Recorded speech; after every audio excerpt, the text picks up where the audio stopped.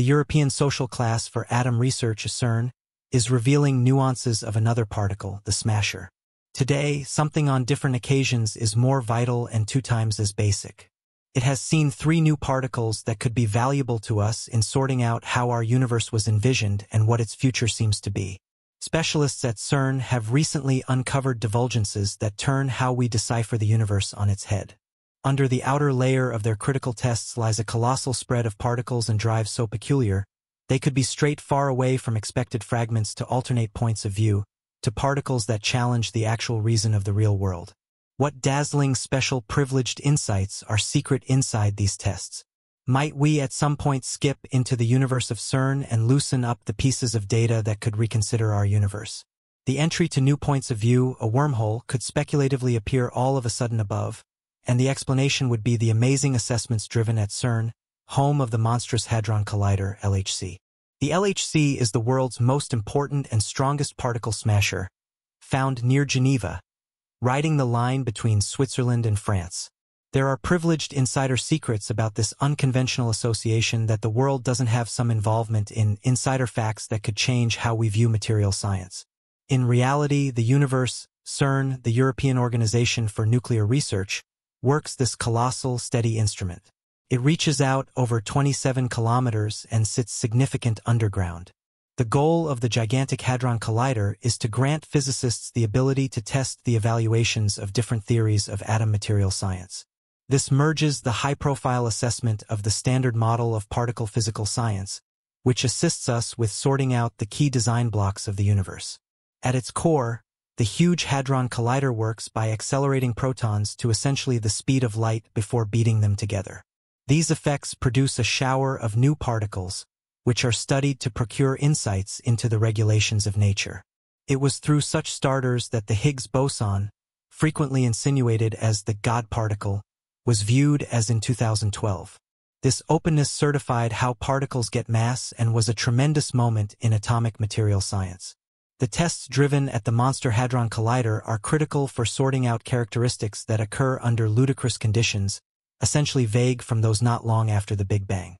The data totaled can fill us in more about how the universe started, progressed, and about the vital constituents of matter. This makes the gigantic Hadron Collider a player in potentially revealing new pieces of reality, with focuses that could appear to be okay of insider facts enveloping dark matter and the fundamental powers of nature.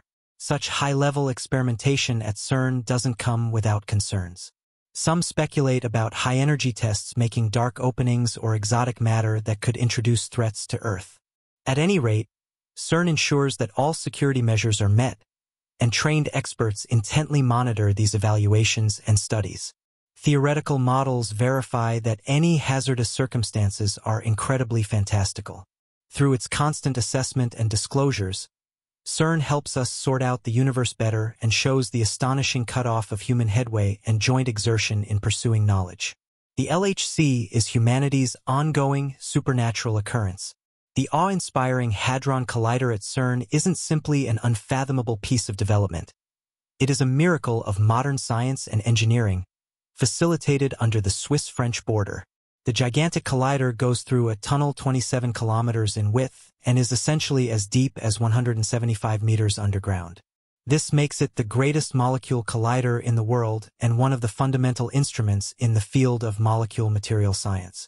The advancement of the immense Hadron Collider is expected to manage examinations of important scale. The head ring of the collider, housed in a tunnel with a width of 3.8 m, contains 2 interacting parallel beam pipes. Each line orchestrates protons in opposite directions, rapidly advancing them with a series of superconducting magnets. These magnets are essential for staying aware of the path of the protons, bending their course at speeds close to that of light. Enveloping the beam pipes are layers of cooling structures that keep a temperature colder than space, required to keep the superconducting magnets at their planned working temperature. The size of the immense Hadron Collider is further included by its use of great many magnets, including 1,232 dipole magnets to wind the beams and 392 quadrupole magnets to concentrate them. The greatest and most powerful superconducting magnets used are 15 meters long and weigh 35 tons each, showing the massive scale and creative craving behind the collider. The primary control of the Huge Hadron Collider is to investigate the stray pieces of the universe by seeing the tiniest bits of matter. By accelerating particles to essentially the speed of light and subsequently influencing them, the Huge Hadron Collider allows physicists to focus on the resulting particles that are made during these effects. This process helps in testing and extending our understanding of the standard model of atom physical science, which is the ongoing best depiction of the subatomic world. One of the key objectives behind the enormous Hadron Collider's tests is to reveal the insider facts of the Higgs boson. Its exposure at CERN in 2012 affirmed theory about how particles acquire mass. The Gigantic Hadron Collider also investigates other fundamental particles and forces, hoping to address major inquiries, like the presence of dark matter and the nature of the universe not long after the Big Bang. The Gigantic Hadron Collider wants to confirm the presence of new particles that speculative physical science predicts, but has not yet observed.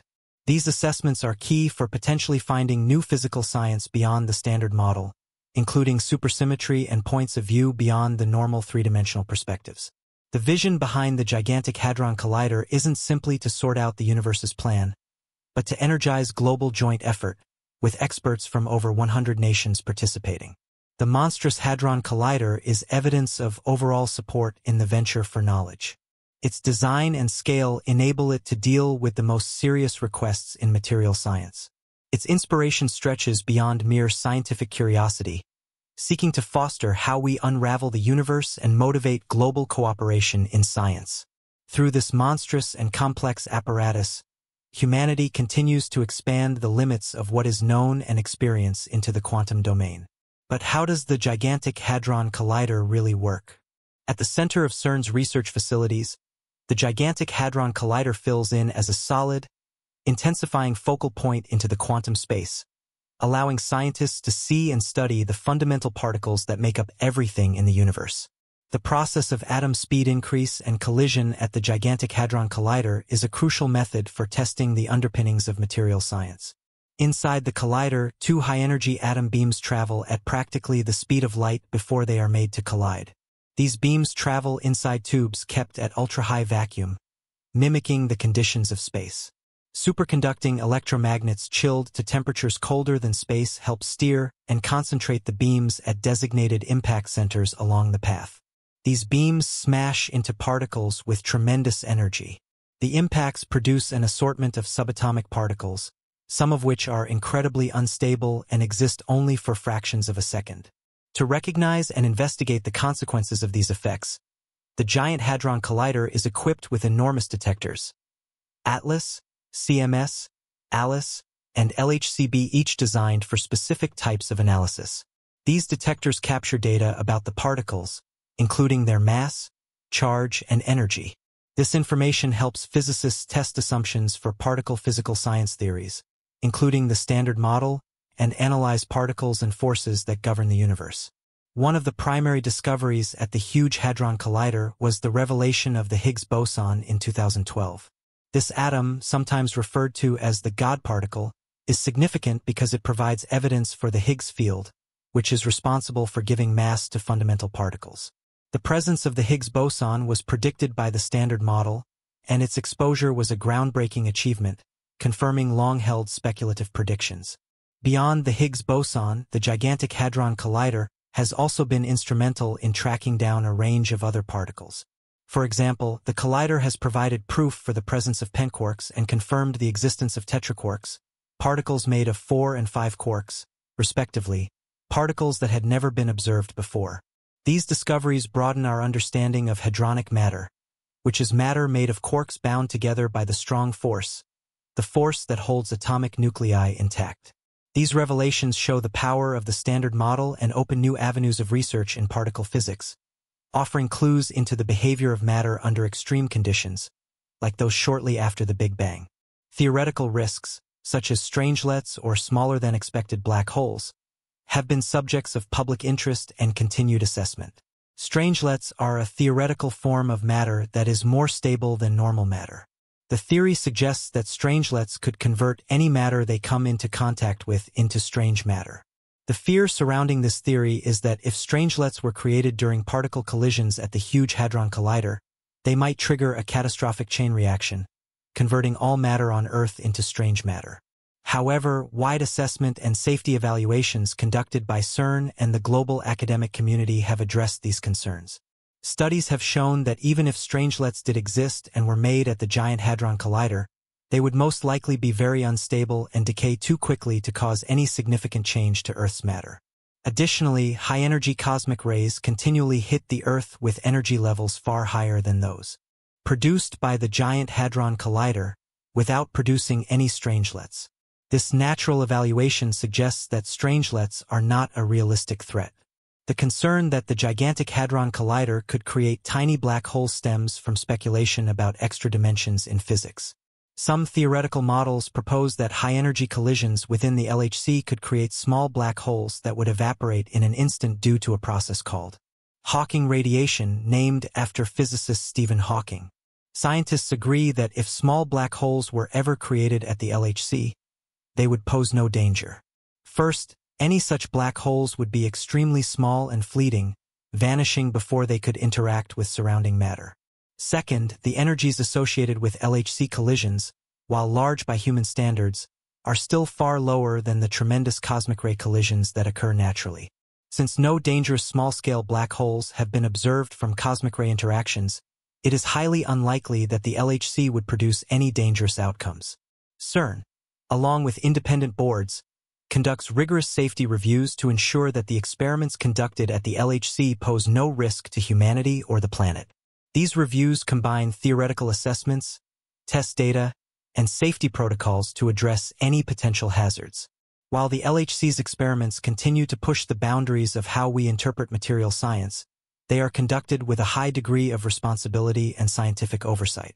This ensures that humanity can benefit from groundbreaking discoveries without facing undue risks. Theoretical gambles often sound more like science fiction than plausible scientific outcomes. The intelligent response, based on thorough evaluation and natural large events, is that the experiments at the Huge Hadron Collider are safe and the potential risks are negligible. One of the most interesting and extraordinary experiments proposed at CERN is the search for magnetic monopoles. A magnetic monopole is a hypothetical particle that is a magnet with only one magnetic pole, either a north pole or a south pole. In contrast, regular magnets normally have both north and south poles. The existence of magnetic monopoles was predicted by physicist Paul Dirac in 1931, who showed that their existence would explain why electric charge is quantized, meaning it comes in specific amounts. Despite their theoretical significance, magnetic monopoles have never been observed at the Giant Hadron Collider. Experts have been looking for evidence of these elusive particles. If magnetic monopoles were ever detected, they would revolutionize our understanding of magnetic fields and could lead to significant advances in technology, including new methods of energy storage and transmission. In addition to the discovery of magnetic monopoles, it would provide experimental evidence for grand unified theories and string theories, which attempt to unify all the fundamental forces of nature into a single framework. While the search for magnetic monopoles may seem esoteric, it embodies the essence of the research and curiosity that drives legitimate inquiry at CERN. The pursuit of such captivating and potentially groundbreaking particles reflects the organization's commitment to exploring the unknown and pushing the boundaries of human knowledge. Another fascinating investigation at the Huge Hadron Collider involves considering the possible existence of particles that could travel faster than the speed of light. According to Einstein's theory of relativity, the speed of light is the ultimate speed limit in the universe.